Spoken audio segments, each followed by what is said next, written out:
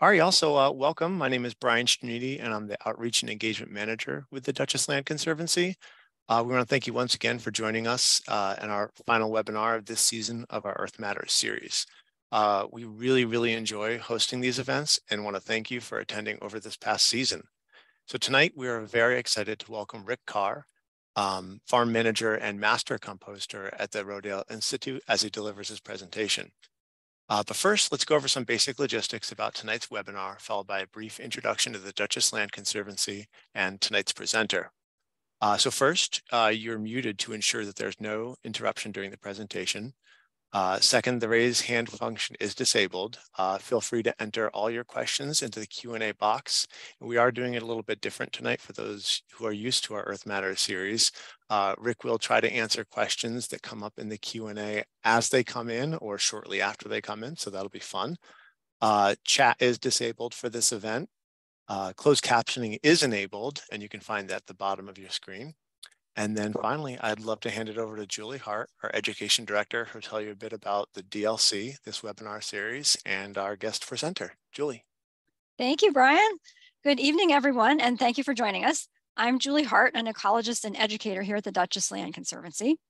Many of you are probably familiar with the DLC, but for anyone who's not, let me give you a quick overview.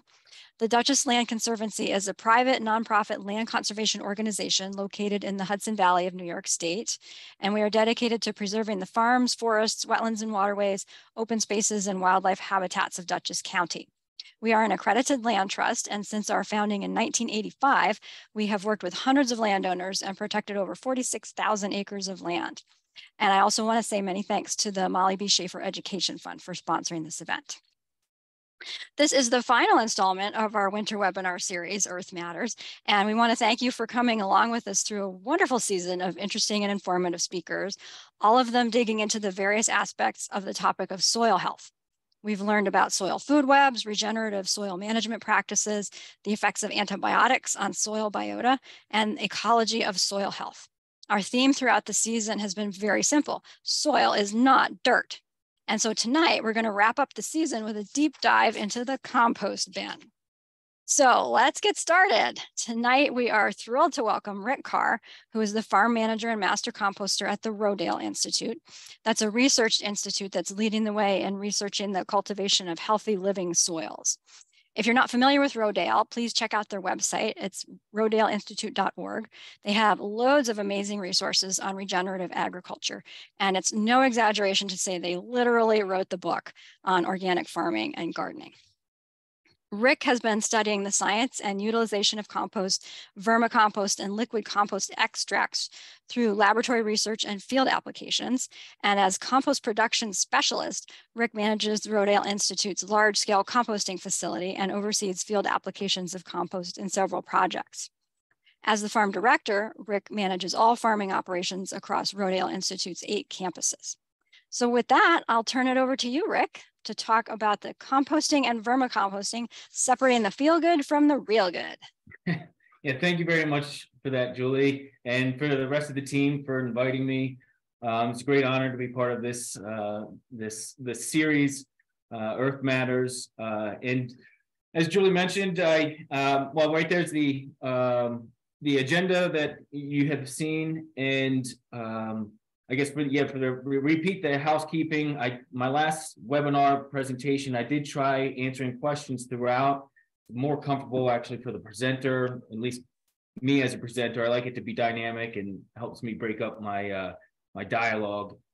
So we'll get to it. If I don't get to your question, we'll try to get to it at the very end. But I do have my question and answer box open. And as I see things come up and finish my thought, I will pause and try to answer a question.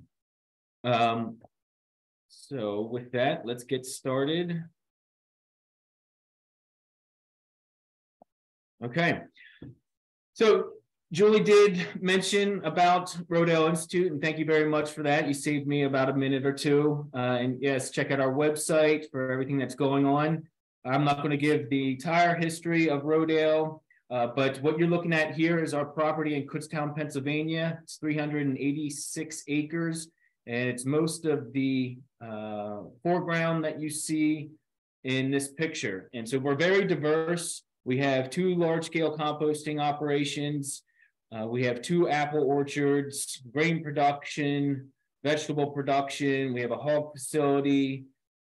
What else? We have ongoing trials. One of our flagship trials is the farming systems trial, started in 1981, and it's ongoing today, comparing side-by-side organic and conventional agriculture. We started in 2015, a vegetable systems trial, doing the same thing.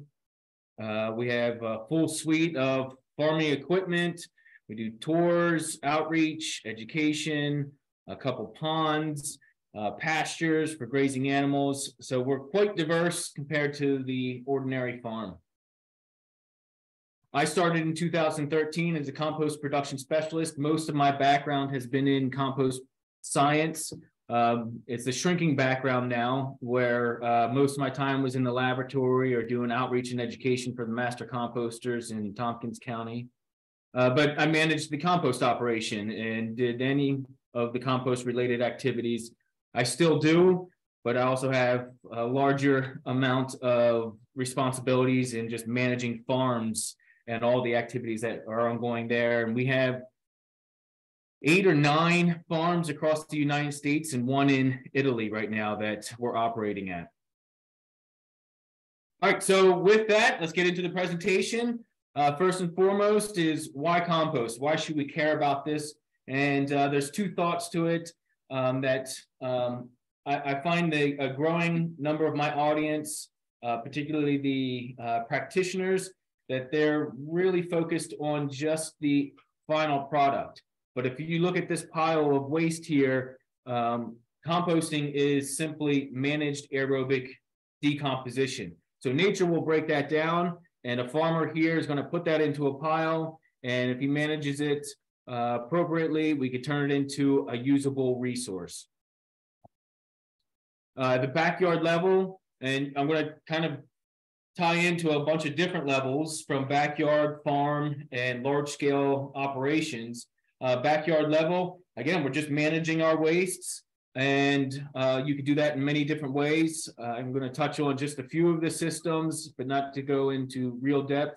But most classic one, this is a household in Ithaca, New York, and you can see he just has a pile, a heap, and poorly managed. It takes up a lot of space, but if we start managing it a little bit better and we put it into some type of system that it's going to break down, it's going to look more neat, and you reduce pests, flies, all kinds of issues, and certainly angry neighbors. Larger system right here, and when we're managing our compostables, you're always considering how much you produce. So at the backyard level, you can get away with small bins. A little bit larger, maybe a small farm, you're going to need something like this, where it's the separate bays and you're turning it through the bays. But all of them work. It's just, and all the management is all relatively the same that I'm going to get into. But we go up a little bit larger, where you're going to have, tons of waste now at any one time. And so you need a tractor, a bucket loader to manage it. Your piles become a little bit larger. And so the previous 2 systems are no longer appropriate. They're just, it's not economical, it's not practical.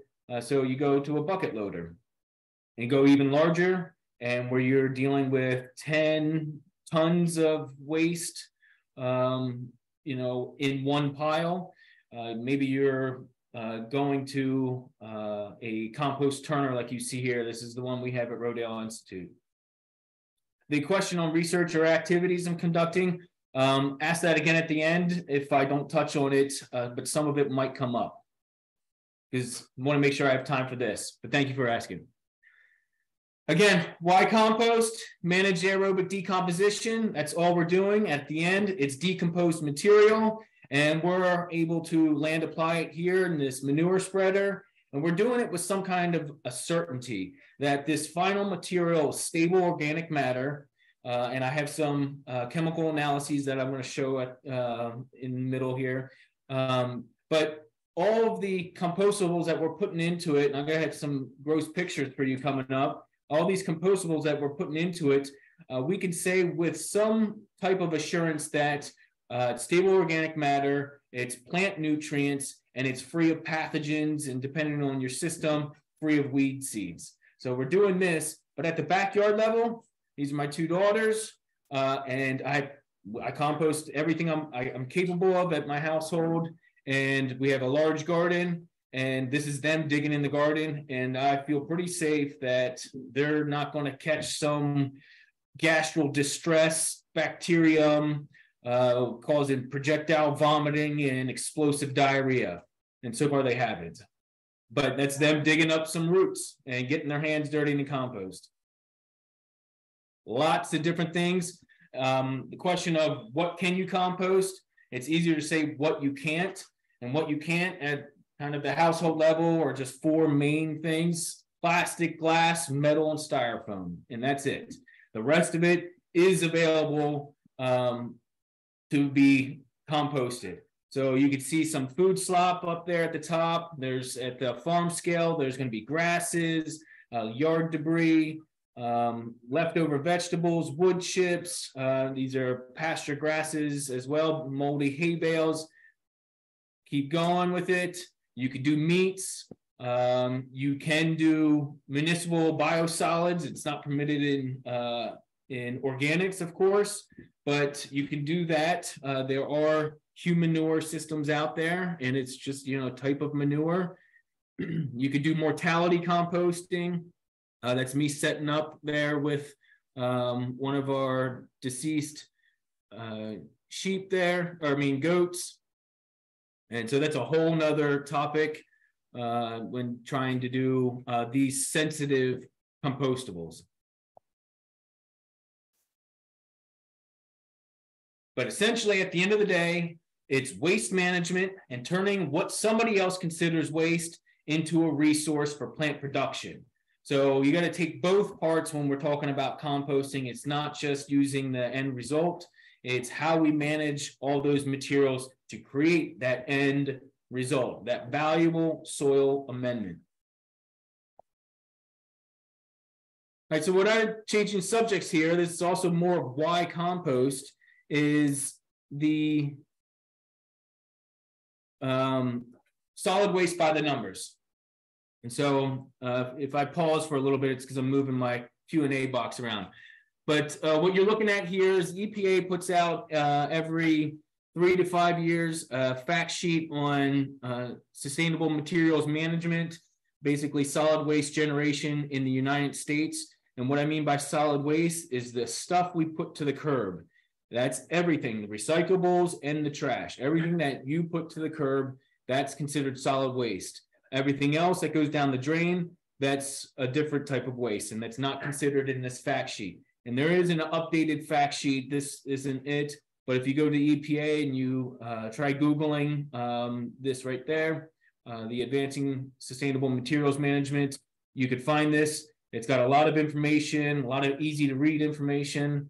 I'm going to go through a few of the figures that they produce in there. And I find it to be a very telling story when it comes to why compost.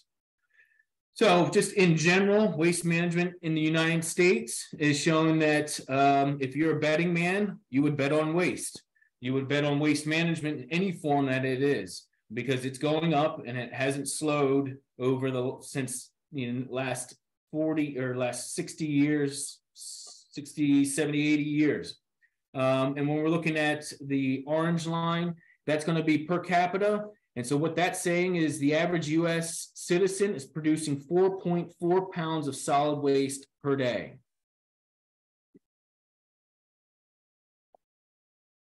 Here is the recycling rate. It's pretty nice to see that's going up. The percentage of recycling is about 35%, but in the United States, it's at 35. In European countries, it's above 60 most of the time. So we have a lot of work to do there, but it is nice to see that the materials are going up.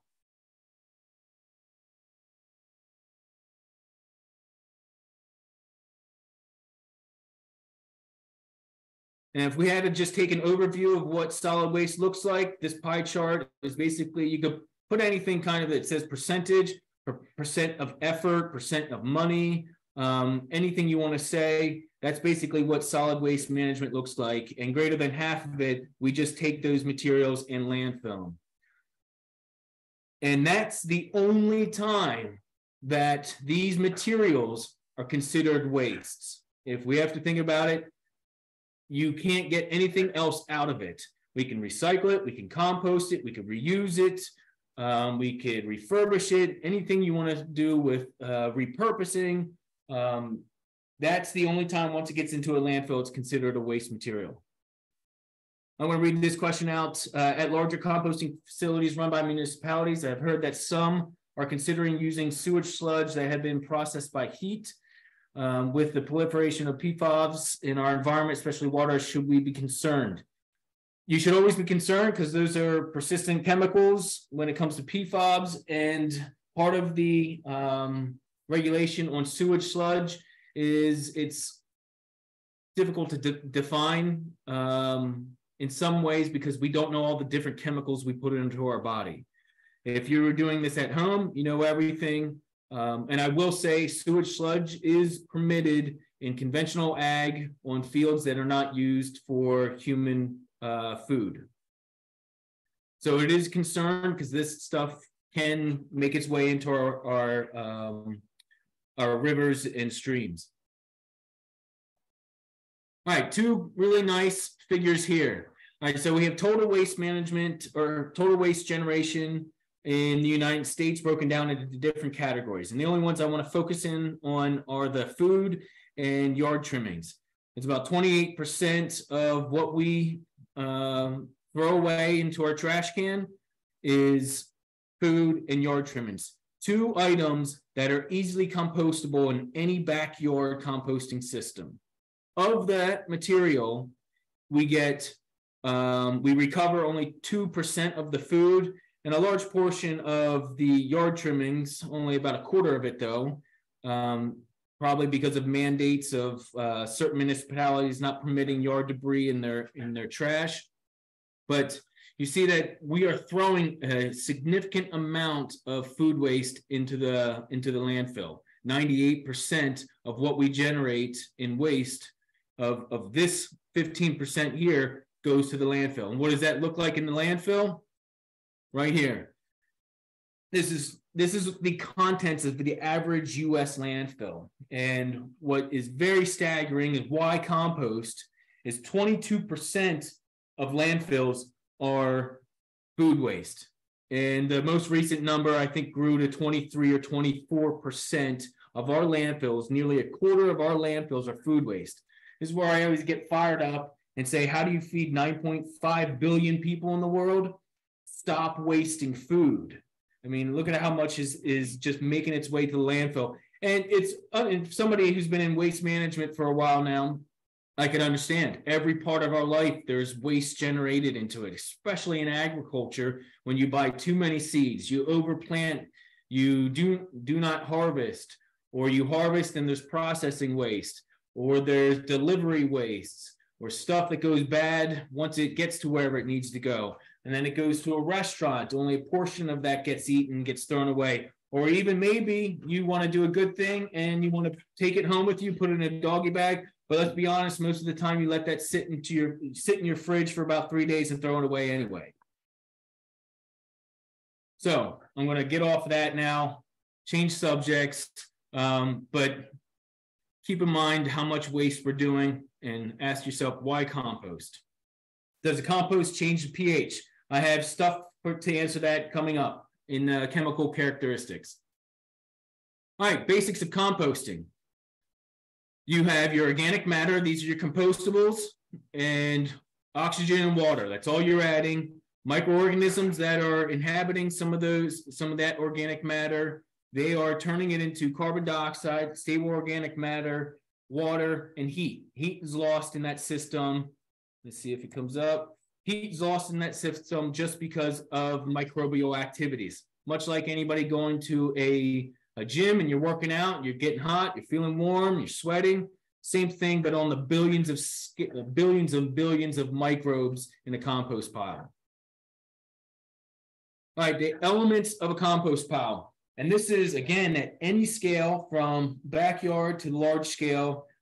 This is what I'm looking at. And these are the ingredients I'm managing my compost pile. It's not how many leaves there are. It's not how much tomato waste from making sauce is in there. Or it's this acronym, WONC, which is water, oxygen, nitrogen, and carbon. Okay, that's all I'm looking at and I'm focusing on. And you have to be a pretty seasoned composter to be able to picture that in just those 4 elements. And so when I'm looking at this pile here, how do I manage that? I'm breaking it down into its basic elements.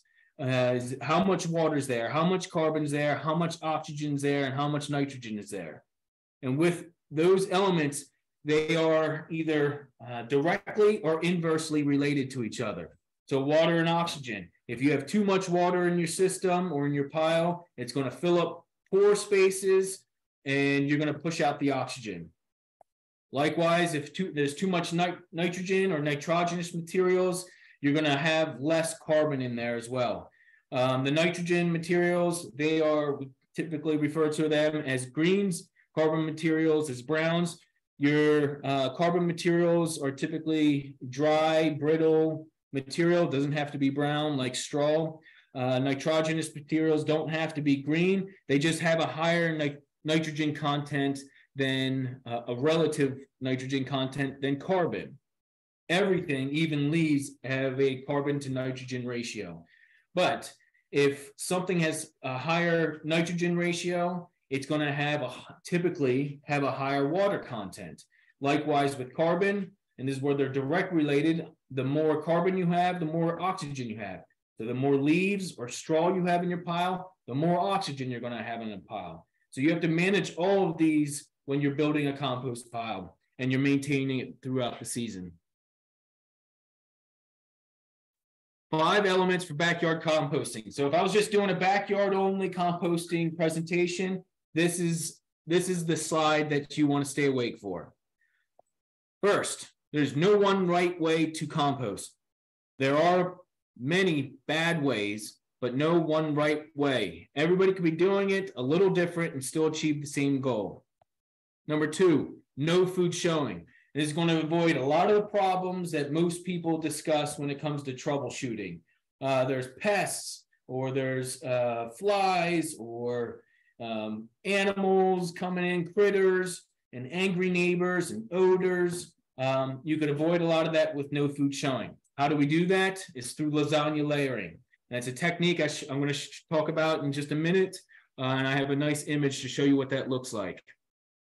Embrace balance and remedy imbalance. And that's the balance in your WONC, your carbon, nitrogen, water, and oxygen.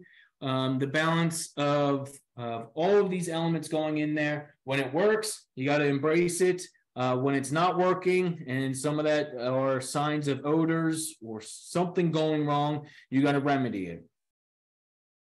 Diversity reigns and uniformity pains. When this is in many different ways of saying diversity of your particle sizes.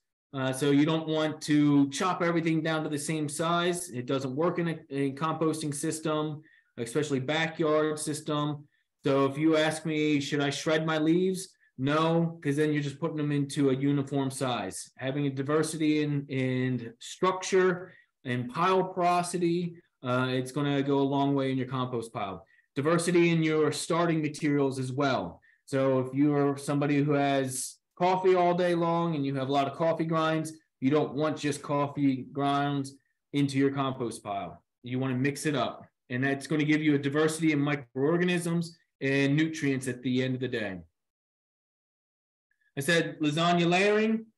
This is what a backyard pile is going to look like if you're managing it correctly. So you start with your brown layer here, and that stalky coarse material could be just a pallet on the ground, like if you recall one of the early slides of backyard system.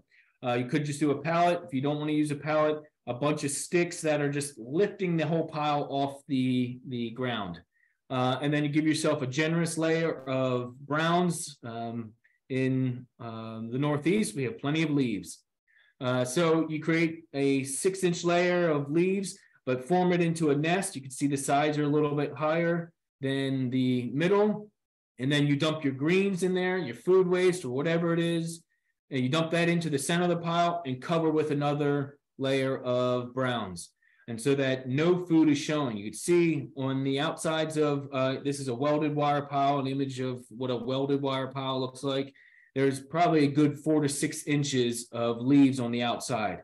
And by doing this, you avoid odors for one thing. And if there's no odors, you are less likely to attract pests and critters, as well as some of the flies. A lot of these animals, or a lot of these insects, I should say, they require the surface of whatever material they want. They require that to be exposed. So they're not, a fruit fly is not going to bury itself looking for it.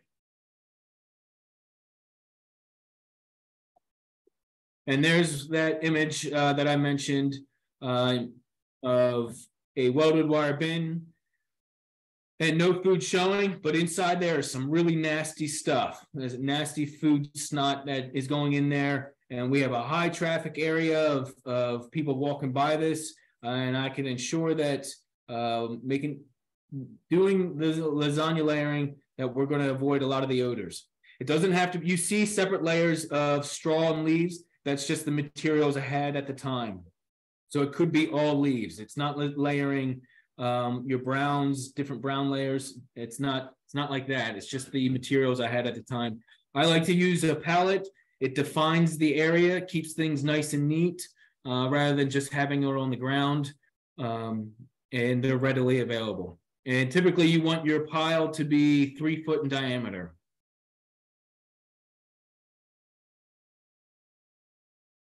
We'll read this comment real quick. We have too high a percent of oak leaves and pine needles. Mulching at least some of these is key.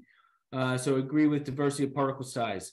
Yeah, the oak leaves, I've never had too much of a problem with those. Pine needles for sure. They're just going to take a long time to break down, no matter chopping them up. Chopping is going to help, but if you make them too fine, they're going to start filling in pore spaces and eventually push out some oxygen. Crumbling ground eggshells, good techniques. I agree with that. The only thing I would comment on is how much effort you're putting into all that. I want to do the least amount of effort in my backyard as possible. I have 3 children. I'd rather spend time with them, or at least until they're older, make them do the composting, and then they could do all the effort. So I don't have to. But it's more of how much effort you're putting in there.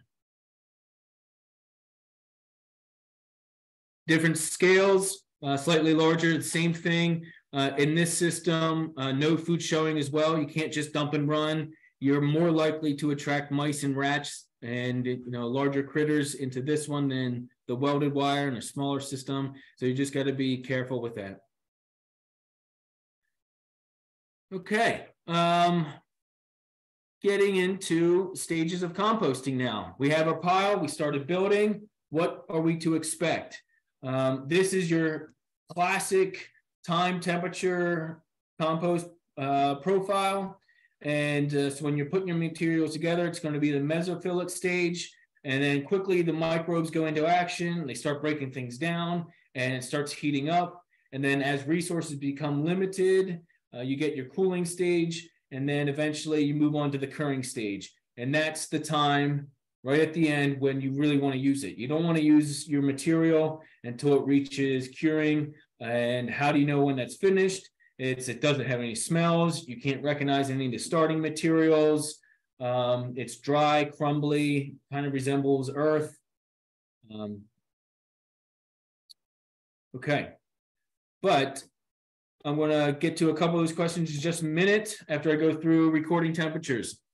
So this is me recording temperatures at a large scale. I still record temperatures.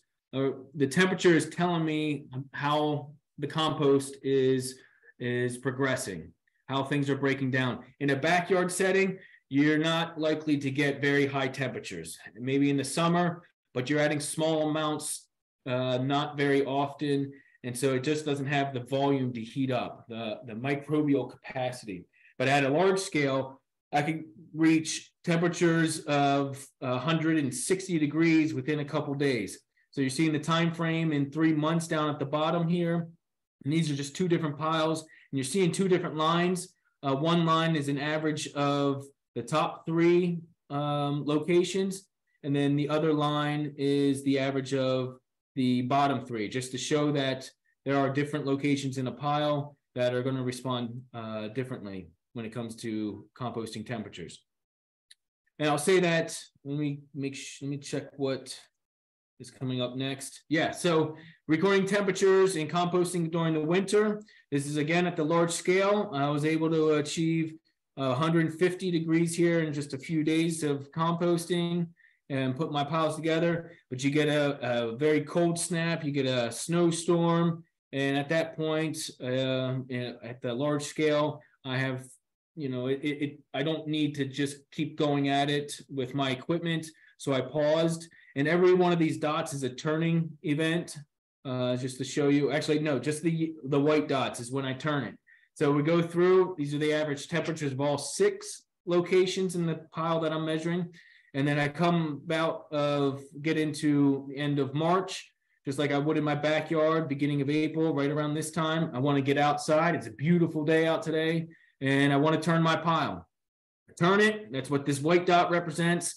And boom, temperature goes right back. It's ready to rock and roll again. And then you go through that process. So what also both of this slide and the last slide are showing is a repeated, the time temperature graph being repeated over time. So it's going up and down. That's because when I turn it, I'm exposing new surfaces to decomposition. And so that's what you're seeing in reality when it comes to composting, even in your backyard.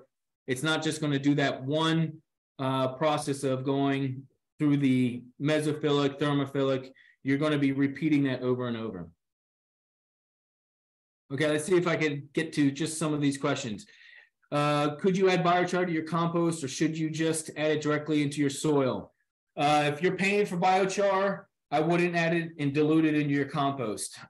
Most people I talk to, they either make it themselves or they're buying it, and it's in such small quantities. I would always use it directly into the soil and try to mix it in that way. Instead of, it's a little less known just because of the nature of biochar. It's diverse in its definition and how it's produced. It's less known how it's behaving in a compost pile. Electric composters to grind meats, which may attract the animals and then add to outdoor compost. I'm not sure what electric composters to grind meats. I'm not familiar with those. I'm an avid hunter. I put my butcher waste directly into my backyard bin, and within a 1 year time, that stuff breaks down. Of course, I still have the bones, but it all breaks down and to a level where the kids go ahead and play in the boneyard. Does the metal silo on the wooden pallet have a metal floor? No, and I'm not quite sure if I didn't see a metal, but there's no floor, it's just a pallet. So because it's just all wood, you do have to replace that pallet every few years, say 3 to 5 years. All right, so from the, managing compostables from the kitchen to the compost pile. All right, this is how I first started doing it. I've advanced since then, but the process still hasn't changed. What you're looking at is all the tools I need, minus just a couple, of how I manage my backyard composting. So to start, I have a small container right here, a quart-sized container. At that time, it was just my wife and I. We've grown with our kids to more of a 1.5 gallon container, but that's right at our kitchen sink. It's readily available, easy to get to, easy to open, easy to clean. That's there. When that fills, and for my household, it's less than once a week. I have a 5 gallon. I could choose to go all the way out to my compost pile, and if it's raining, I have to do that, or if there's a lot of snow, you'd have to do that. but I want to reduce how much effort. So out my back door, that's very close, even in rain or snow, I have a 5-gallon bucket. And so I start filling that up with a kitchen bucket. When that gets full, you can choose to go out to your compost pile. Again, I'm trying to tell you how lazy I want to be with this and be honest with you. I got a second 5-gallon bucket and I started growing because how many trips do I want to make to my compost pile? And then when those 2 buckets get full, you can choose to go to another, go take all of that out to your compost pile and you do your lasagna layering, and that would be all one layer. Or again, you could be a little lazy and give yourself another month or so of less work at the compost pile. So I have a third one, and there's not going to be a fourth. I didn't know if you knew where that was going, only because there is a total of 4 buckets, my kitchen one with a handle, and 2 of the 5-gallon buckets that I could handle with one hand. And so I take that out to my active compost bin. Here's a leaf bin in just the homemade bin, plus leaves in my trash can there. It's very helpful to keep your leaves dry, especially in the winter or when it's raining. It's just difficult to work with frozen leaves. And so I add them into my my compost bin. I do my layering, no food showing. And if I need to add leaves as I'm putting it in there, because yes, after about 2 months of having that stuff sit out during the summer, it's going to turn really nasty. I'm not going to lie about that, but if you just move quickly, it's not going to smell after 5 minutes of dumping it into your compost pile. Make sure you keep it covered. I have gone to 2 welded wire bins now. One's active. That's where I'm always doing my lasagna layering. And this is my process of doing this from year to year. And then I have my passive compost bin. And so if you can imagine these 2 bins here, one's active, the smaller one's going to be passive. So come this time of year when I want to get out and start working in my garden and turn my compost, I turn all of the contents of that bin into my passive bin and let that sit for another year. Reason I do that is because if you just have one bin, when you're going to turn it, you have to play name that food and is it done yet? And I got tired of playing those games. So without thinking, I take all the contents, and the top stuff I might have added just a couple days ago. So I have to relayer it into the top or into the bottom. And the stuff at the bottom, certainly half of it, half a year's worth, that's finished. But I didn't want to have to work through all that. I just dump it in there. After 2 years then, it's completely finished, the entire thing, except for some of the more woodier and recalcitrant materials.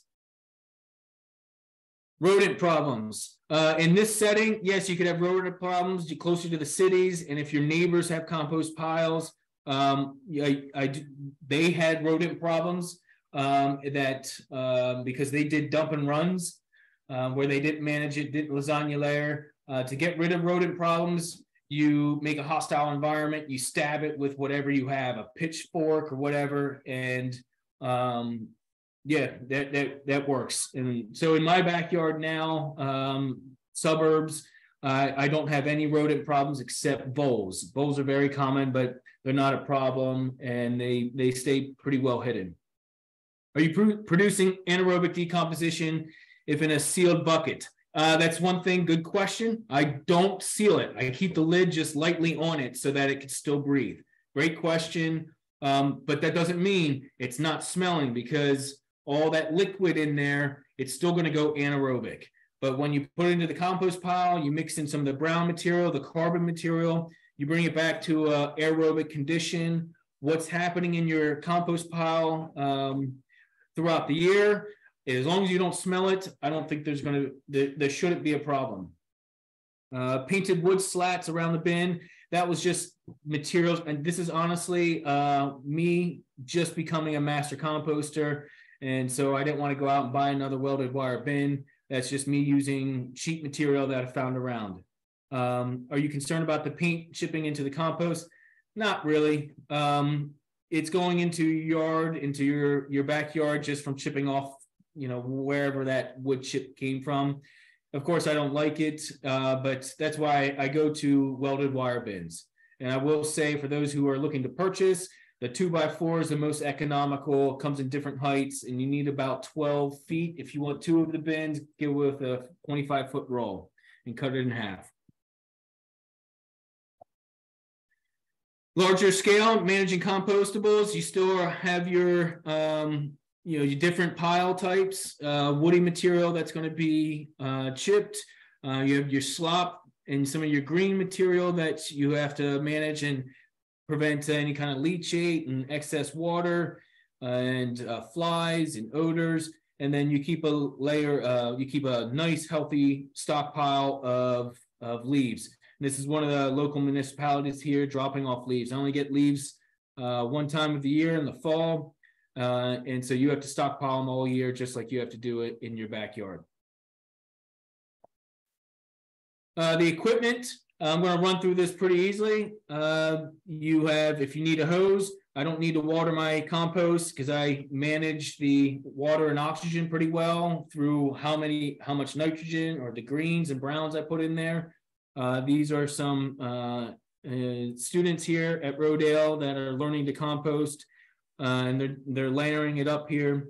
But pitchfork, you see the pitchforks at the backyard scale, maybe some shovels. That's all you need.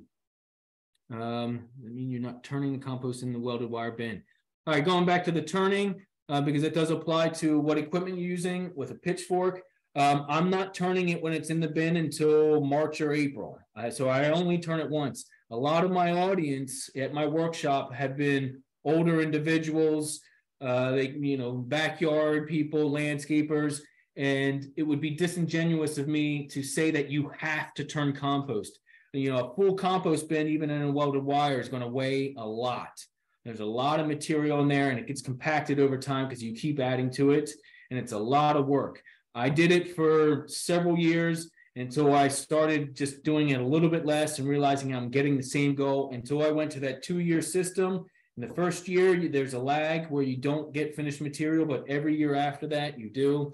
And so I'm able to just turn it once a year, and then it goes out into my backyard. Into my garden. You can use brown cardboard if taped, remove, and not shiny.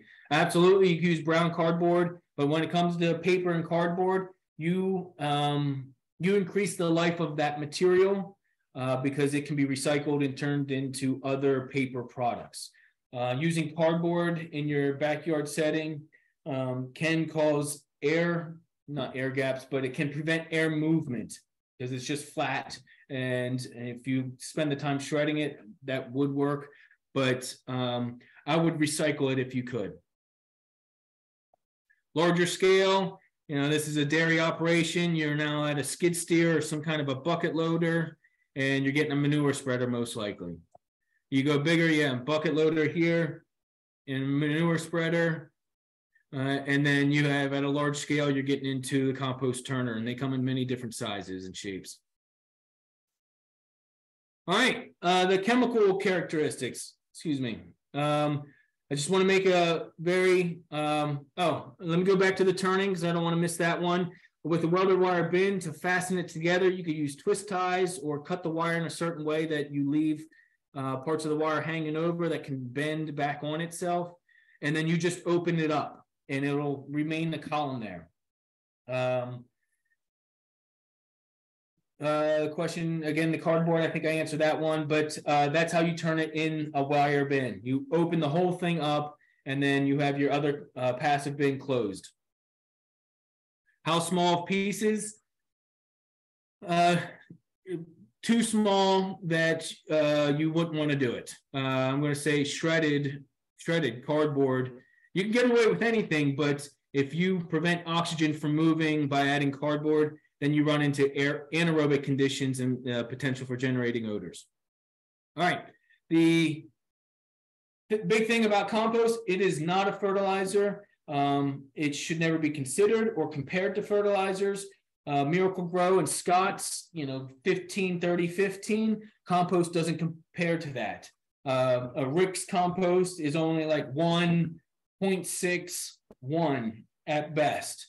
And let me see what I have here. Yes. Ignore the top half of that. But the bottom half, this is a, right here's my NPK of 36 different compost piles. That's the average in mine. And so this is a typical Penn State University compost test. And this is what you get out of it. So you can see all the things down here. This is as is basis and the units, and you will be able to go back at this. So I'm not going to go too much into it. Organic matter is certainly one of the most valuable things in a compost pile, about 23%. Total nitrogen, like I said, it's 1.2. pH, does it change? Does the pH change? pH has a buffering capacity, and I do think I show pH over time in a compost pile. So average compost is going to be around 7.7 pH. And the key thing is that if you're making and using cured compost, the finished material is going to have a very low variability. So pH being right here, and this is, I think it says standard deviation at the top. It's basically the plus and minus. So pH of 7.7 plus or minus 0.4. And again, you're looking at some of these other elements like total nitrogen, 1.6 plus or minus 0.4. And then what Scott's Miracle Grow doesn't have is all of these other micronutrients. And the last number I read for essential nutrients for growth, plant growth, and reproduction is 17. And so when you buy fertilizer, you're only getting 3 of them. Compost can supply the others, maybe in varying quantities, but at least it's there. Suggestions for composting in bare country. A cage. I haven't ever tried it, so I don't want to get into what I think just one individual. Horse manure. You have to know where that's coming from. There are persistent herbicides that have been reportedly used in horse farms. These are like clopyralid or aminopyralid or some other derivatives of copyralid, and they have the ability to get sprayed in the field. They're a broadleaf herbicide, get sprayed in the field. They persist into either the hay, or the horse eats it, persists into the manure, persists through the composting process, and then you buy that compost, and that herbicide is still active. And so there are a lot of reports of that. And if you Google persistent herbicides, I think one of the first ones was in the late 1990s, early 2000s in Spokane County, Washington. And that's when we first started getting warnings of it. Branches breaking down to smaller products, they're tough. Even with the large tractor turner, what are some of the manufacturer names? There's a lot of them out there. It's too many for me to name.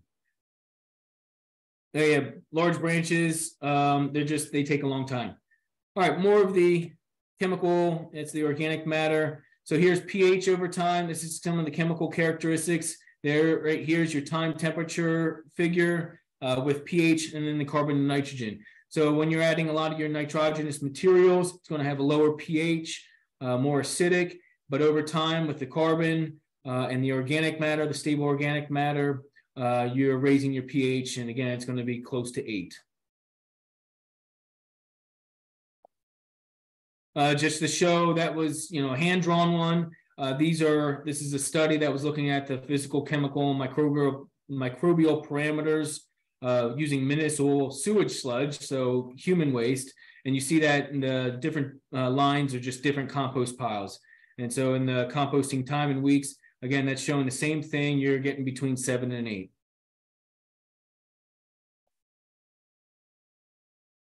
All right, so getting into biological characteristics. This is a little bit more difficult to define and understand, so I won't have too many slides, but I'd be curious to see some of the questions after I go through them. I like to use these figures because these time temperature figures, because your compost pile is changing chemically, biologically, and physically over time.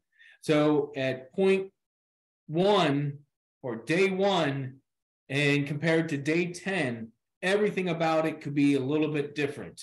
Either what microbes are there and most active, to the chemical changes. So what this is showing is the large groups of active microbes in the compost pile being bacteria, actinomycetes, which is multicellular and fungal-like bacteria, and fungi. Fungi, I would just say, they don't like the high temperatures. So they don't persist and become more active until the cooling stage. And at that point, they're going after the woody materials. Actinomycetes, also known very active in forest floors.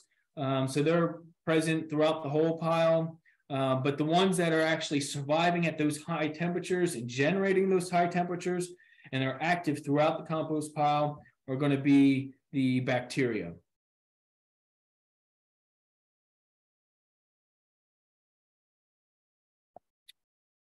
You could do you could do genetic analyses for your finished compost, and this is what one of them looks like. As a microbiologist, I have a degree from Cornell University in plant pathology, and you're basically a specialized microbiologist. And when I look at that and I think of what my compost is, that doesn't mean that much to me. And so what you're looking at is a lot of the uncultured bacterium. There's stuff that isn't defined. And so we don't know what it is. We don't know what it does. But you can look and start finding some of the other species in the genus, say, Bacillus. We know some of the bacilli bacteria. They're known for having disease suppressive and toxin producing capabilities. But one compost with all of its starting ingredients like horse manure versus just leaf compost, they're going to have a different community of microorganisms. So when I go and say I want to test for this stuff, this is what compost testing looks like for finished compost, and you want to know what microbes are in there. This is an example of them. I get this kind of test, and I still don't really understand what this is going to do for me. It doesn't help me as a practitioner. It doesn't predict what's going to happen in the field or in my garden, because this test is not going to tell me, except for a few of the chemical analyses that are present, like electrical conductivity. This isn't going to tell me how my compost is going to perform out in the field. The best test you can have, which I hope it comes next. Okay, it's not. The best test you're going to have is what the plant tells you. And so the plant can tell you if it's good compost or not, if it's high quality, because it's going to grow better. It's going to have less diseases. So this is some of my graduate work studying studying the mechanisms of composted substrates. In this case, it was vermicompost, how it can suppress a soil-borne plant pathogen. This one's called damping off. And so there's no compost in this system right here. There's compost and protection, and both of these have the pathogen included in their growth. But adding compost was able to suppress the pathogen. All right, moving on to vermicompost. Very difficult presentation to give over a webinar. A lot of people love it, but it is taking a dramatic turn from compost. So I want to go over some of the similarities and differences with compost and vermicompost. So you see compost in just in these two slides, very simple to tell. Compost is heating up, or it can heat up. Vermicompost doesn't, and it's produced through the activities and digestion of earthworms.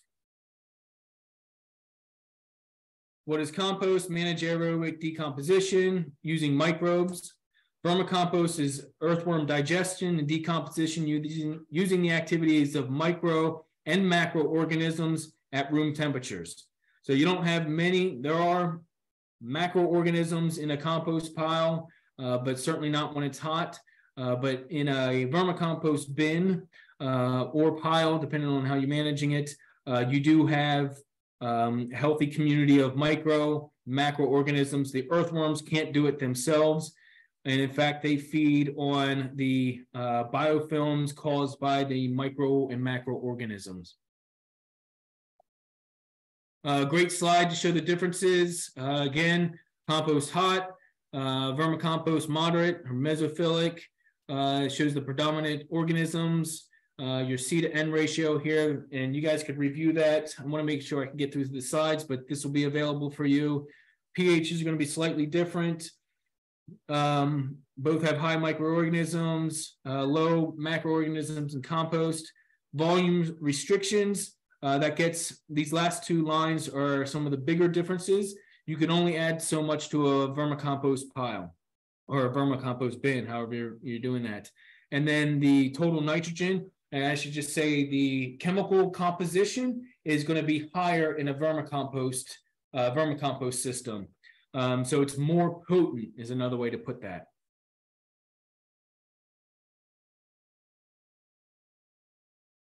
I'll go back to my waste management. If we could divert, the question is, what role does composting have in helping fight global warming and climate change?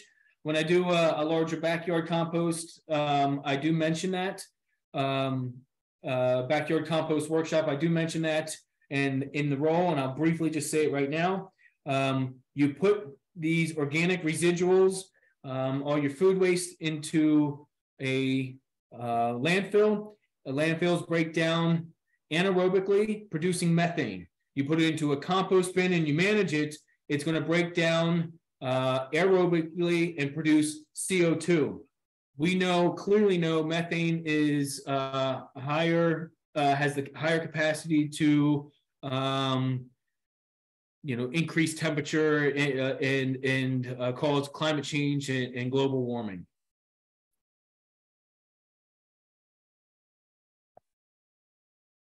Just real quick on earthworm biology. Kind of fun topic here. The types of worms first. These were a bunch that you can use, but really what you're sticking to are the acinias. If you're ever going to buy earthworms, you're buying red wigglers. Even as experts, it's hard to tell the difference between some of these true red worms, lumbricus, and the acinias. But you want these because they're epigeic, meaning that they feed on the surface of, either in their tropical species, whereas our night crawlers that we have in the Northeast, we do have other ones, but you see the giant night crawlers, those are territorial and they cause burrows. So they hibernate over the winter. They go down below the frost line and hibernate. Whereas the acinias, they're colonial and they don't hibernate. So that's why we choose those for a vermicomposting system. Internal anatomy, real quick, let's see if somebody can get this before the end. What happens when you cut an earthworm in half? I'll leave that question open for everybody. And so it has a couple of things that are important. It has a crop and a gizzard. And this is very similar to a bird. And so earthworms, they require some sand or particles to digest or break down the food before it goes into their digestive tract. Nothing there. Okay. Earthworm reproduction. When you see that band on an earthworm, that's called the clitellum. It indicates sexual maturity. Earthworms are hermaphrodites, but 2 are required for reproduction, and each of them donates a sperm to the other worm. Worms can live, feed, and reproduce for 3 to 4 years. And so that plate there you're seeing, those are cocoons of earthworms, and those little brown structures there. Lots of cocoons there. And in each cocoon, you can get about 1 to 3 worms. Let's see. Reproduction, it's important because you're managing a bin and those are your workers. The more workers you have, the more output you can have. You get 2 to 4 eggs per cocoon. They can survive months to years. A cocoon to hatching is about 4 to 6 weeks. A juvenile emergence from down in the soil, the cocoons are laid down further deeper. You will find them on the surface, but as you're feeding a bin, they become buried. So emergence to maturity is 6 to 8 weeks. A mature worm can release 2 to 3 cocoons per week. And so what you're seeing here, that's the timeline, and that's under the most ideal conditions, but you can double your worm bin population about every 2 months. Okay, let's see if anybody got it right. What role? Okay, it regenerates. When you cut an earthworm in half, you now have 2 earthworms. No, you have 2 dead worms. A worm's nervous system and digestive system do not grow back. Just like if I cut you in half, it won't grow back. That's a common it's a common thing that people always think of. And no, it doesn't regenerate. Now, it might look like it's living when you cut a worm in half and it's bouncing all around. It's because it's in terrible pain. So I'm not going to advocate giving it a shot, but you can learn for yourself. Lifespan of the worm, it's difficult to tell. I never put a monitor or a tracker on it, but the reports that I've read are months to years. Yeah, I mentioned that under the ideal conditions, you can get a double every 2 months or so, but reproduction times and growth rates depend on the environmental conditions. Different systems, and when it comes to vermicomposting, plastic totes, homemade tote bins here, and you can see it's a tote within a tote. I'll explain why. And there's just a single tote. These are compact composters that they're stackable. So there's multiple size. These are about a gallon container. Styrofoam bin. This looks like a cedar bin, but I suspect it's not. But it's a wooden bin that's stacked up on itself. You shouldn't use cedar. It's antimicrobial. And probably the largest at-home system is this worm wigwam that you see here in the bottom right. That's a continuous flow through system, much like they would use it at the large scale, but this is just on a almost a cubic yard system.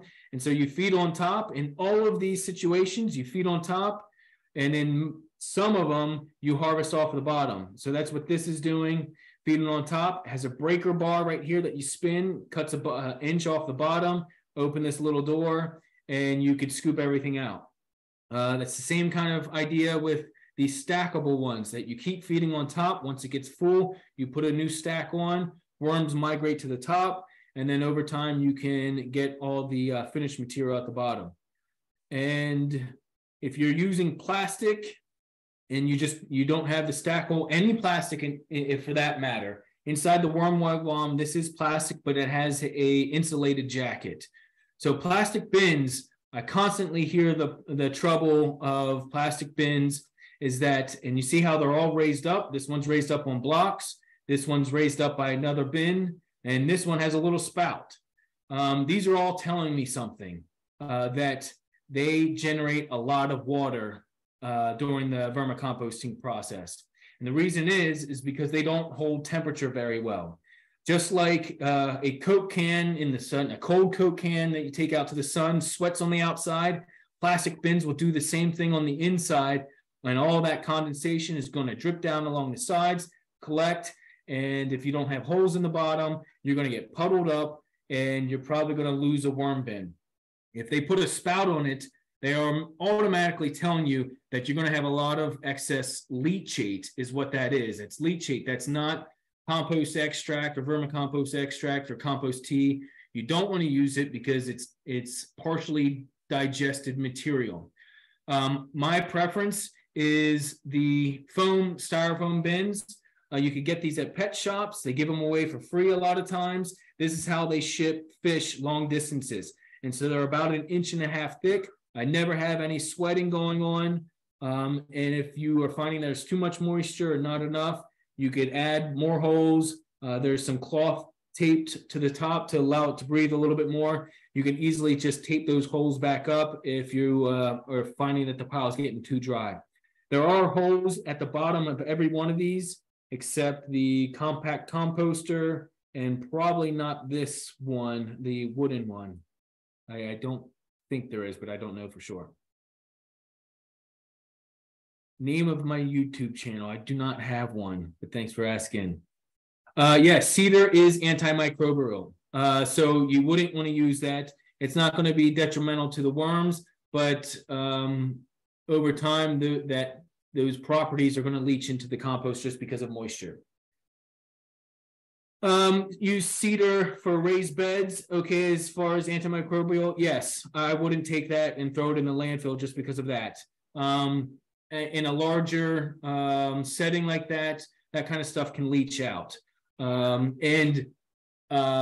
backyard raised bed setting is more resilient than your delicate vermicomposting bin.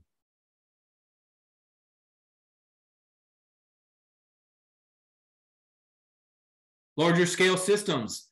Two systems I worked with. One of them's in Argentina there. That's my wife at the background. These are basically vermicompost bins, bays of them that you work feeding, and they're underneath the tarps there, feeding, watering, and it has excess moisture, can run off the sides and then gather in troughs. But we're still managing it the same way, still using the same words. We're just getting a larger amount, and harvesting is now with skid steer. The other system is Worm Power. I'm pretty sure it's still in existence, but that was my industry collaborator during my graduate career. This was the largest vermicomposting operation in North America, or the Western Hemisphere.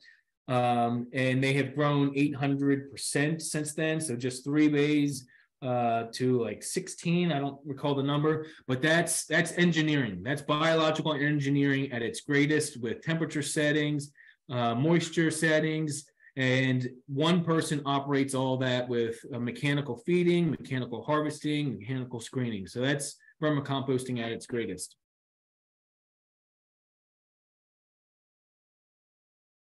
Harvesting. There's many different ways to harvest. This is one of the ways that the first way I learned, and I've tried a little bit of everything, and I go back to this one. It seems to be the quickest, and I get to, now when I do it with my kids, it's kind of fun because they get to dig around in it. So what you do is basically you take your worm bin, and you can see a bunch of styrofoam bins. I wasn't kidding. I prefer that. I've used most of them already and do prefer that type.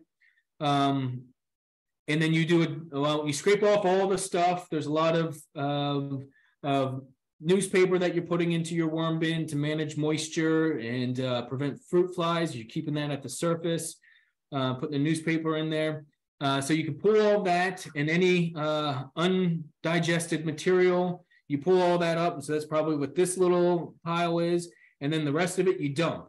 And you're doing this either over some type of light source, some heated light source, or outside in the sun on a tarp, and you make a bunch of little like little domes.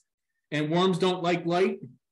They don't like light, so they're gonna move their way into the middle of the pot, middle of the dome, and you wait a little bit, and you come back and you scrape off the sides, and until you get worms again, you stop, and then you're free of worms in that little pile that you scraped off. And then when it's all finished, here's a bunch of domes here that I did when I was trying different methods for harvesting at a larger scale. When it's all finished, I think, when it's all finished, you have a very dense pile of worms. And that's what that looks like. But let me go back one. There are other ways of doing it where you feed only on one side and you're constantly harvesting on the back end. That requires worms to migrate, and I don't think worms are that smart, or at least they don't do it fast enough to migrate where you want them to go. But I've tried it, and so people say you could feed on half the bin, even in your worm bin at home. I don't find that really works. I still find worms throughout my bin, but give it a shot. I've also tried putting a mesh screen down, and you feed a little bit on top of it, and you can see all the worms on top of the mesh screen that I could pull up and then dump those worms back onto the top. Basically, what you want to do is separate the worms, your workers, from the finished material. Technique for harvesting without removing too many cocoons. I don't have anything. You're going to get rid of cocoons. So you set your bin back as far as reproduction wise. It's just too difficult. You saw that little plate, if you recall, they're the size of a match head. And there's going to be hundreds, if not thousands of them in your bin. So you do set it back a little bit, but as long as you're keeping the worms, it'll have time to bounce back. Good question. Okay. Uses. I think I'm finishing up here. And I don't want to go into all the nitty gritty of, tomatoes require X, Y, and Z of compost or vermicompost. And here's where I'm talking about both compost and vermicompost. I'm just going to tell you some of the key points. And one of them is that you can over apply these materials. And so I get that question all the time when I'm doing workshops is how much compost should I use? Well, I have no clue what their compost is like. I have no clue how it's prepared. So I have to be cognizant of that and give them a very conservative answer. And that answer is based on some of the activities and the bioassays that I've tried either in my backyard or in a laboratory. So here's just in my backyard, testing this out for myself. This is compost amended sand. So sand, that's 100% sand. So it's inert. It's not going to provide any nutrients except for the water I give it. And then I do different rates of compost, 10%, and this is all by volume.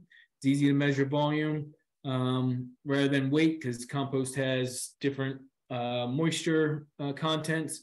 And then you see 10%, 25, 50, 75, and 100%. And in research, we often do things in 3s or 4s in replicates. And you could see in the one replicate, it prevented germination. When we look at that at a different angle, you can see that here at the side angle, and take note of the observation here, the weather conditions. This is 3 days after that last picture, and we had a lot of heat and dryness, and they're in small pots. This is during the middle of the summer in New York, and they suffered. So in one picture, you might say 50 to 75 or 10 to 25, I'm sorry. But in this one, we're going to say 50%. Doing a 50-50, it seems to be pretty safest. Even though I had some tall plants, looks like I have tall plants in 100%, one of my replicates failed. And the 10%, it looked good in that previous picture, so did 25. One of the benefits of compost is its water holding capacity, and that's what you're seeing in the 50% and 75.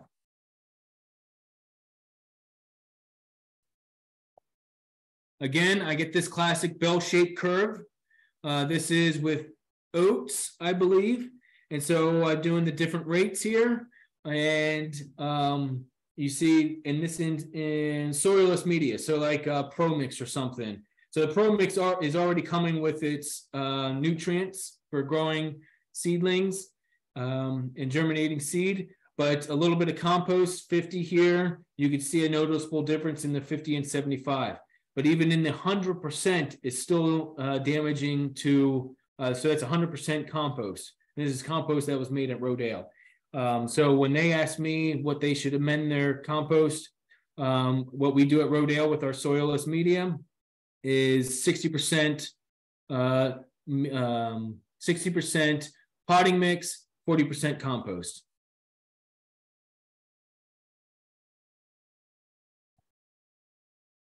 Here's what it's looking down at the seed level. If you add too much, this isn't compost or vermicompost, but this is compost mixed with water, or vermicompost to be exact, mixed with water, making compost teas.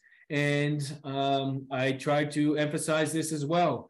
You could damage and prevent germination if your material is too strong, if your liquid material is too strong, or even your solid materials, you're using too much of it. So you have reduced significantly shorter radical growth in this 1 to 5 mixture, 1 part compost or vermicompost, as you say, and 5 parts water. And then you get some staining in the 1 to 30, and then you see no difference in root length between the 1 to 30, 1 to 60, and water.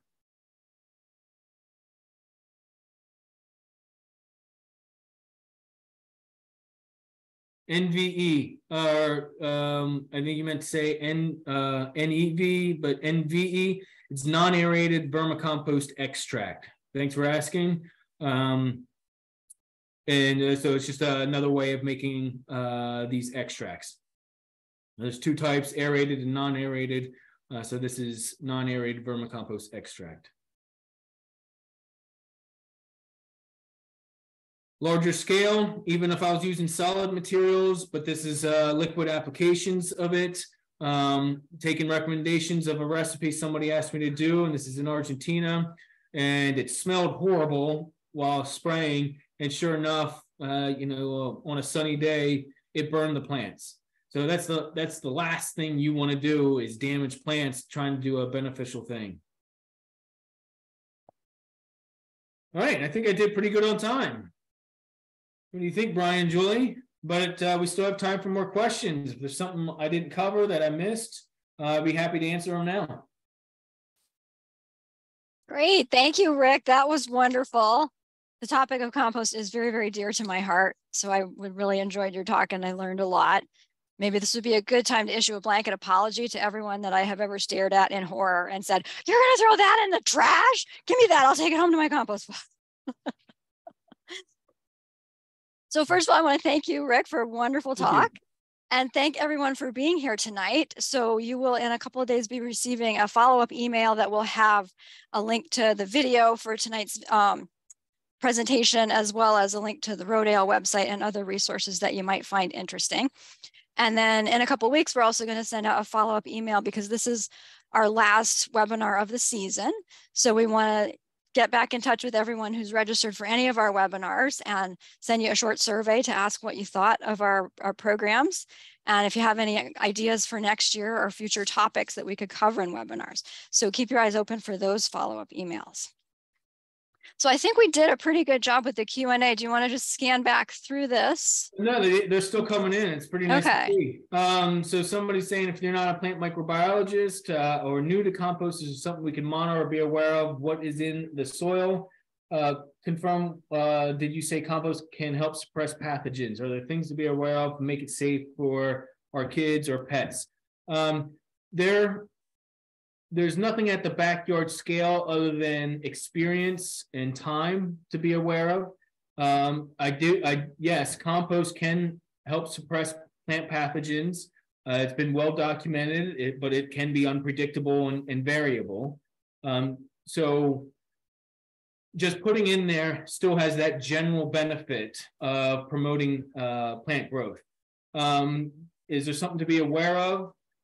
Just make sure that it's fully broken down. So make sure you give it enough time. And then you can say, even if it's not heating up, there's several reports out there that say just the intense microbial competition can outcompete, the beneficial microbes can outcompete the stuff that we're worried about, like E. coli and salmonella. How tall should the lasagna layers be? It depends on how tall your green layer is going to be. So with my 3 different buckets that I add to it, or 3.5, my green layer is about 4 to 5, maybe 6 inches tall, and I do spread it out pretty good, but I only take it to about 4 inches of the sides, and then I put on as much brown material as I think is necessary. Certainly cover it so you can't see anything, and cover it so you can't smell it anymore. And by the time you're done covering it, the odor is all but gone away. So it all depends. If you have smaller amounts you're putting at one time, layers are obviously going to be smaller. Okay, I enjoyed it. Oh, thank you for that comment. Never compost to be analyzed, same as soil as nutrients pH. Question was on testing compost or analyzing it. No, and comparing compost testing to soil testing. Absolutely not. My compost they test it under different acid conditions. So they test it as if all of it's going to be available, much like a fertilizer, all of it's going to be available to the plant, which is the practitioner wants to know that, because maybe you get a rain event and a lot more becomes available. So it uses stronger acids to extract all the nutrients, whereas a soil analysis is going to use weaker acids, because we know throughout the many years of testing soils. Not all of it is available to plants, even under saturated conditions. Thank you for that comment. Rick, do you mind if I jump in with a question that I think was overlooked that Absolutely. I thought was pretty interesting? I need to order compost in bulk as I don't have enough for my needs this season. I know what goes into my compost pile. What questions should I ask a seller about their compost? I'm also concerned about getting jumping worms, which are found in the area that I live. I'm not familiar with jumping worms. I've heard of them, but I've never seen them or worked with them. But the questions, if you're going to an operation, you're not buying it in a bag from, say, Home Depot. If you're getting it from Home Depot, there's not much you can ask. You can look on the back, and oftentimes that's municipal biosolid compost is what I see in those bags. But if you're getting it from an actual compost operation, just look around. You can see what's going into the compost. And more times than not, it's just yard debris. So it's pretty safe to use.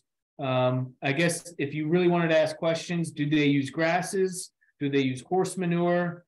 And any meat products or even food waste? The horse manure, it came up already. Can I use horse manure? That could contain persistent herbicides. So you got to ask what kind of herbicides they're using if you're getting it from some kind of horse operation. If they're using grasses, it's less likely to find persistent herbicides in grasses, but you can find, just the residential use products, herbicides like Roundup, but those things tend to break down over time, either by nature in a compost bin, or they just have chemically they have a half-life. I think it's in either days or just a few months. I can't recall. I have to look up the report. And yeah, I'm not familiar with jumping worms. If it's an actual true worm, I guess I wouldn't be too bothered because of the benefits worms have in general. But it's something I'll have to look up when I get off this. Yeah, Asian jumping worms are becoming pretty common in this area. The cocoons are often found in potting soil. That's how they're spreading. And the issue that we're having is that they're just such rapid decomposers of the organic layer. It's really speeding up the nutrient cycling. So there's a lot of, I don't know how much of a worry it is for home gardening, but it's really has a lot of potential to be destructive to our forest systems because it's going to speed up that litter layer cycling. I see. And Rick, I've been going through the list and sorting out all the questions that I'm positive that you've already answered, but I know there's still a few in here that maybe you've touched on and maybe you haven't, if you want to scan back through them. Through the questions. Is that what you asked?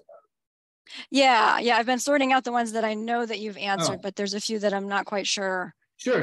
Because the burn in plants in the last slide, that was most likely the high soluble salt content. And you could find that in vermicompost, compost. This was a liquid version. It was off the charts enough. And that's what caused that seed situation, high soluble salts.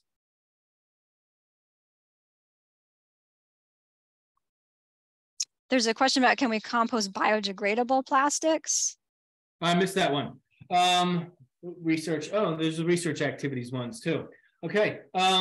Biodegradable or compostable in your backyard. I've tried for years. They don't work unless they are like the bamboo ones, or they are paper. Sometimes you get the paper straw ones. Certainly those will break down. Dixie cups, anything wax will still break down in your backyard. But even at the large scale, I get a lot of people bringing compostable bags.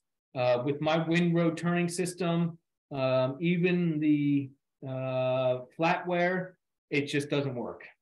It doesn't work for probably structural reasons, and the way my piles operate is because these materials are typically light.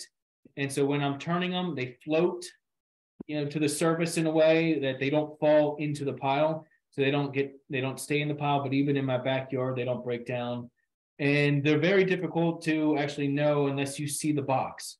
So you can go to a restaurant or a takeout or whatever, and like a food truck might say, hey, these are these are, we have compostable flatware. Unless you read it on the box, I probably wouldn't trust it. I've gotten burned too many times with that. Research activities in Italy. We have, we're partnering with a Davinus group, and they're a regenerative organic, not pharmaceuticals, but beauty care line, I guess. Stuff that I don't use. Like, you know, fancy soaps and lotions, and the inputs are a lot of plant-based inputs, and they want to be able to grow those. They want to do it organically, but they're partnering with us because they want to do it regeneratively organic. And there was a question on some of the other research activities we have going on. I say there's a lot of them. Weed management, either in vegetables or grains. We have a hog swine project trying to reduce swine parasites in pastured pork production. The ongoing compost research that I have, just looking at the nutrient dynamics and composting swine manure to destroy the parasites. We have an orchard that we're spraying, different spray regimes, and looking into that. Just trying to think and there's just a lot of different techniques, a lot of tools we're looking at, new tools. Yeah, so it's hard to, I think if you went on a website, it would probably give you a little bit more. Does road salt impact compost? Yes. I don't know how you would be getting in there except through the leaves, maybe, if it's being collected. It's just going, that salt's not going to go away. So at the end, it's not going to impact the composting process, but it's not going to go away. You're going to have a higher NaCl in your material, your final product. And so that's going to add to the soluble salts. Sodium is still necessary for plant growth, but too high can burn plants. I think we only have 30 seconds left. I think we are coming right up on 7:30, and I think you've done an amazing job of answering all these questions as they've come pouring in. I feel impressed, Rick. Rick. That are still there. I did address those. I think so, yeah. Yeah. And thank you, everybody, for asking the questions. I hope the format was more dynamic than you're used to. I know I think I'm going to continue to do that. It was my second time, and I enjoyed it. Yeah, I think that works great. It's a good way to make it a lot more informative, I think, to answer questions in real time. You've taught us a great deal about composting and Zoom webinars, Rick. Yes. Thank you so much. All right. Well, thank you, everyone. Yeah. Thank you, Rick. Thank you, everyone, for coming tonight. And thank you so much for a very wonderful webinar season. We're very excited to wrap it up with dive into the compost bin. So everyone have a great night. And thank you so much for coming. And thanks a lot, Rick. Thank you. Take care. Thank you, Rick. Happy composting.